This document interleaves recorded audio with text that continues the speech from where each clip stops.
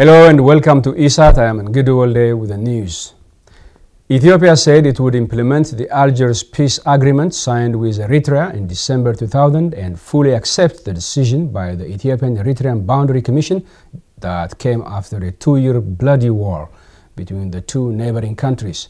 According to the national broadcaster ETV, the executive committee of the ruling EPRDF has made the decision in its regular meeting today. The two countries agreed on a binding decision by the Commission following a 2-year bloody war between 1998 and 2000, in which an estimated 70,000 people lost their lives on both sides. The Commission handed down its decision in 2002, awarding Badime the flashpoint of the war to Eritrea. Ethiopia refused to return the territory of Badme to Eritrea and insists court on normalizations of relations between the two countries should come before any implementation of the decision by the Commission. The Boundary Commission decision delimitates the border between the two countries. Ethiopia's parliament, the House of People's Representatives, today lifted the state of emergency imposed in February. On Saturday, the cabinet of the Prime Minister Abiy Ahmed sent a draft law that lifts the state of emergency to the parliament for approval.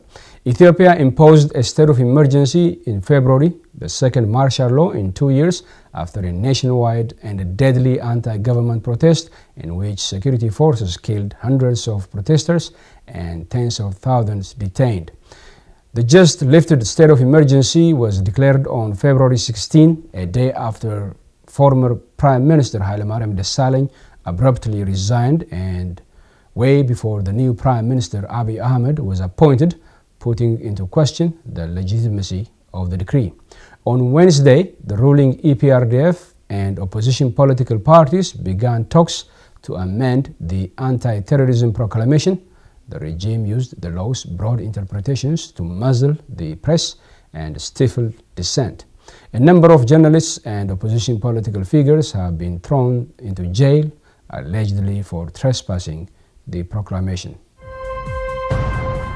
Loans to various government-run projects by the Commercial Bank of Ethiopia, CBE, has reached a whopping $14.5 billion, and despite their maturity, no payment has been made by borrowers.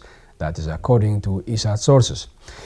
Major among the borrowers is the Ethiopian Electric Power Corporation, EEPCO, which has borrowed about $10 billion for feasibility studies and construction of the Gilgal-Gibe hydroelectric projects. According to the sources, the over-exaggerated loan was paid to various contractors. The $10 billion loan by EEPCO was in addition to loans borrowed from foreign lenders, it was learned. $2.2 billion went to the government-run Sugar Corporation, which has been accused of squandering $2.8 billion without completing any of its sugar projects.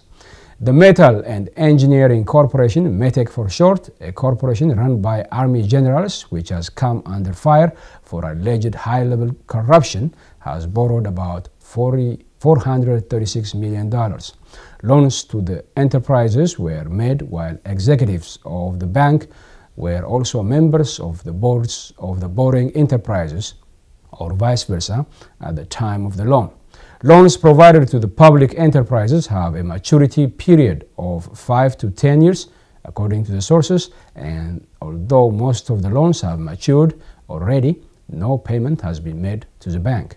In addition, total loans to regional governments of Amhara, Oromo, Tigray, and South Ethiopia, as well as the Addis Ababa administration, has reached $1.4 billion. The National Bank of Ethiopia has not made on-site supervision for the last 8 years, leading to irregularities in lending activities of CBE.